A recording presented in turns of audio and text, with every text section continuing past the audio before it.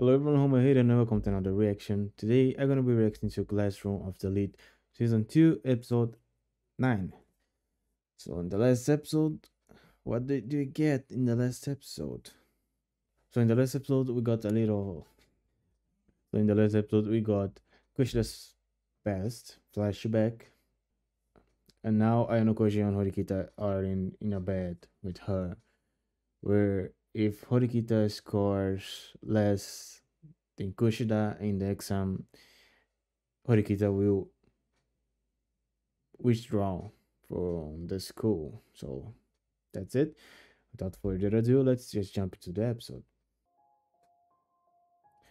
If you make a mistake and then if you make a mistake and do not to correct it, this is called a mistake. Okay.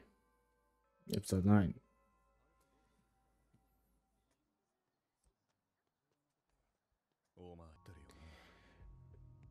Yeah, and the thing is,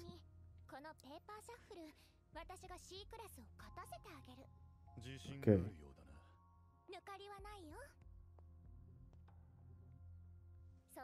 if Kushida has the questions, then I don't know Koji can get the questions from her. I don't know Koji or Horikita will need to get involved with someone of class C to get the questions, not whatever.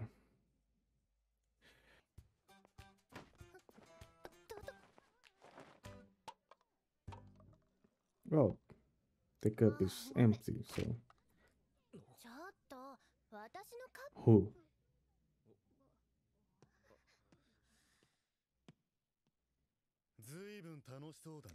Obviously. Okay, that's a new one. Okay, so Ryuen has a new recruit.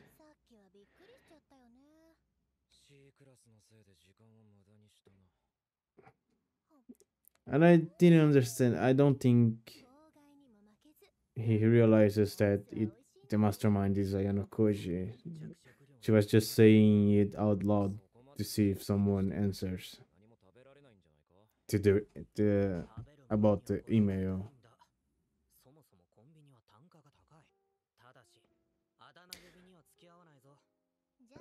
That's Sakura, isn't? It's the second time we see her observing ayanokoji.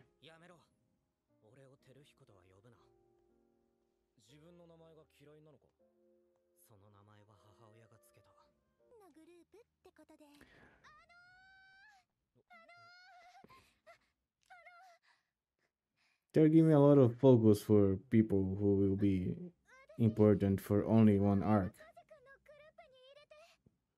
I mean, I think it will be only for one arc.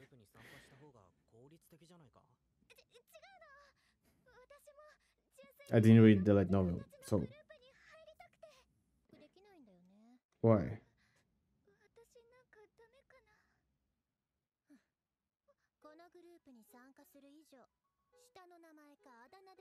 Oh. For an instant, I thought I was gonna regret liking this girl, but okay. Still, I don't think it's a little sus of her to just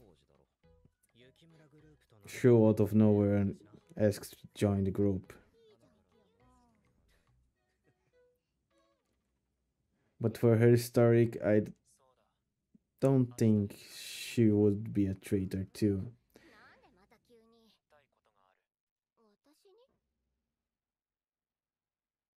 She just wanted to see a movie. Come on.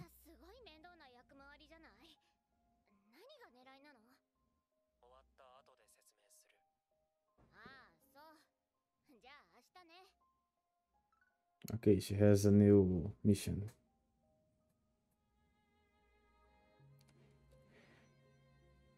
And probably that bag is something for ayanokoji.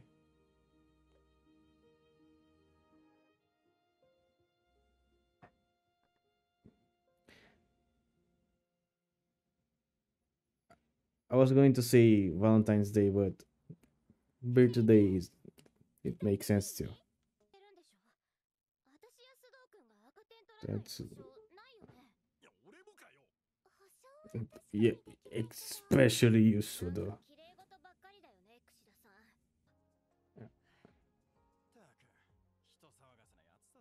He's trying to make Kushida lose some of her approval on the class. I think.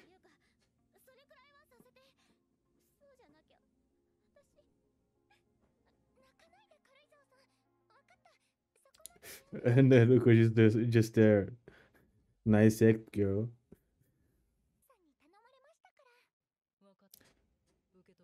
Okay.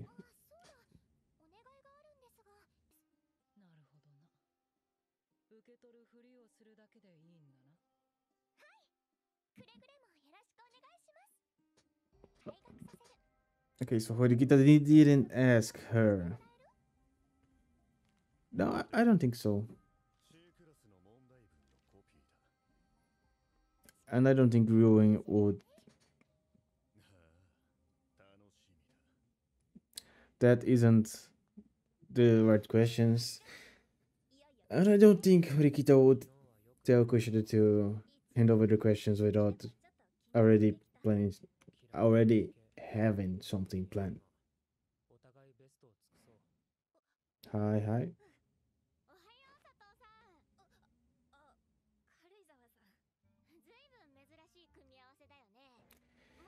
Get away from my boy.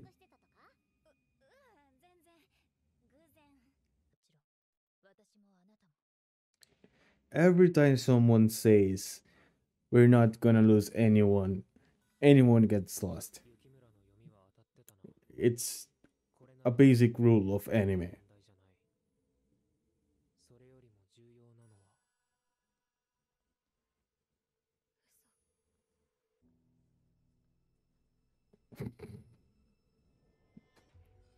As I said, Ryuen would not hand over the questions that easy.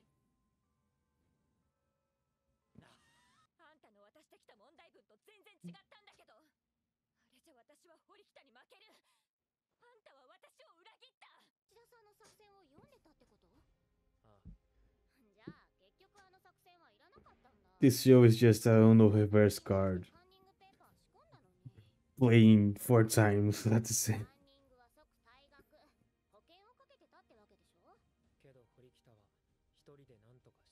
Of course, all on her own. I mean, I think at this time, yes, it was horikita.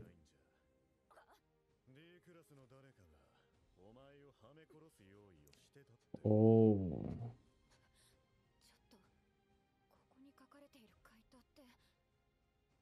are the right ones. Yes.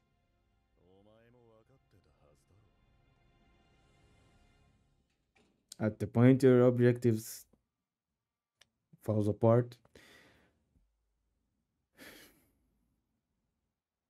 it's over, man.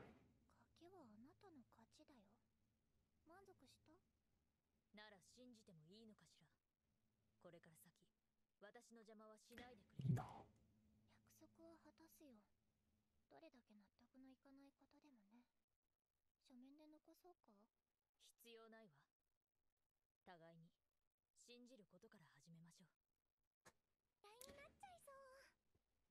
I don't think this will work. Oh, okay. Okay.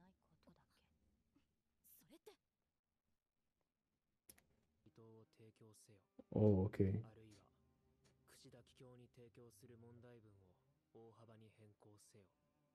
見返りは、堀北が櫛田の策を見抜き、先手を打っているという情報。龍炎にとっては寝耳に水だったはずだ。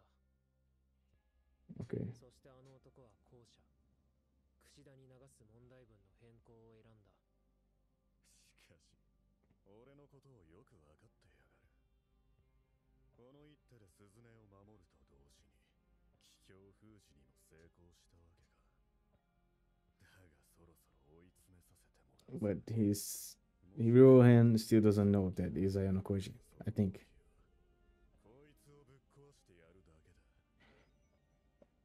Oh shit.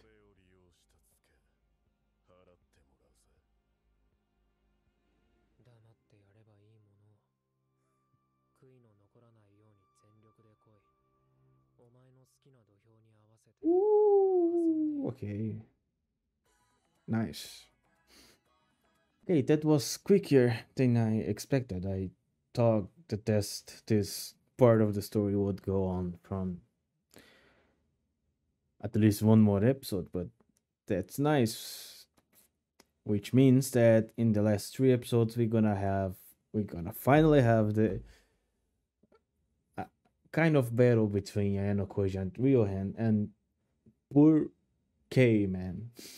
Knowing Ryohen, I mean, we don't know Ryohen that well, but knowing what we know that Kei is in danger, and probably they will do something really messed up with her.